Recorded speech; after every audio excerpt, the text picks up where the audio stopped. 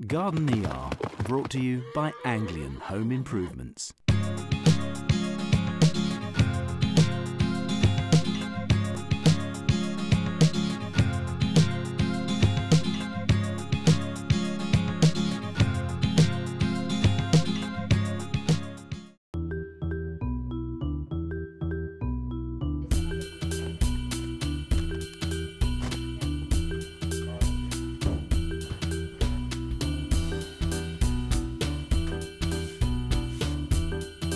Now the key thing when painting brick or concrete is to make sure the surface is as clean, as dry as possible, so there's no debris on it that might inhibit the adhesion of the paint.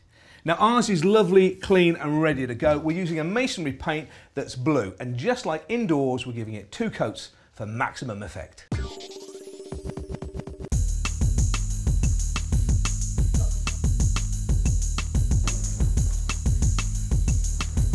The one way to make your garage or shed feel more comfortable is to add in a carpet. All you need to do on your base is make sure it's clean and dry, add on the adhesive, and then you can lay your carpet. A lot of these carpets now come with their own underlay, so roll it out onto the adhesive, voila, you're sorted.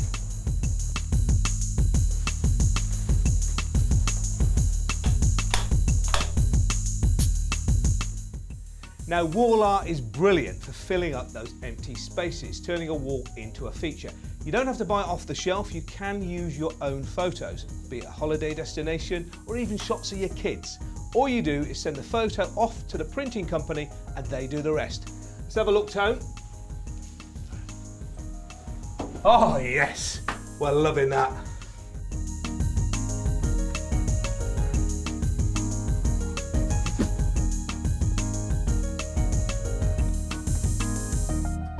When you're going to do a theme, do it big. And you can pick up stuff all over the place. On the internet, in discount stores, car boot sales, whatever. Just think of your theme and shop till you drop.